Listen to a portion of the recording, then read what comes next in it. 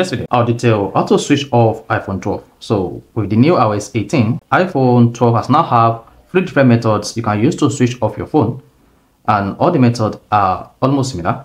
So here, I'm going to show you how you can easily switch off iPhone 12, iPhone 12 Pro, iPhone 12 mini, and iPhone 12 Pro Max. So if I don't know this video, if you found this video helpful and informative, please don't forget to like and subscribe. Now, to switch off iPhone 12, first approach is press the side button and the volume up button together like this. Then you should feel the haptics on your iPhone. Then go ahead and slide this to power off. Once you slide this is going to power off your iPhone on your iPhone 12. Another way you can use to turn off or switch off iPhone 12 is just swipe at the control center. Then locate the power button at the top right, press and hold it until you feel the vibration, and then let it go. Then slide this to power it off or let it be.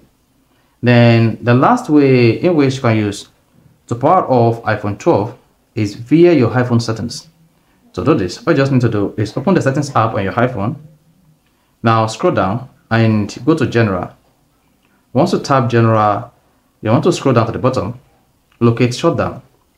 Once you click on the Shutdown button, you should see Slide to power off. And if you slide this is going to power off your iPhone 12, iPhone 12 mini, or iPhone 12 Pro Max. So this is how you can easily power off iPhone 12. If you found this video helpful and informative, please don't forget to like and subscribe.